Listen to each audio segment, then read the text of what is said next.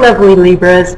I wanted to talk to you guys because there are some real rumblings coming up for those of you born under the sign of Libra. You know, as we get towards the end of the year, what's happening is we have an eclipse coming in your sign. And this means lots and lots of changes for you. Now, this is nothing to be nervous about, but it is wise to look around and see what you can change in your life, what needs to just be, you know, tossed away and let go of, so that you can welcome in new energy. Then as you go forward, what you're going to find is it gets easier and easier. It's kind of like if you are faced with, you know, a rocky ocean, bumpy waters.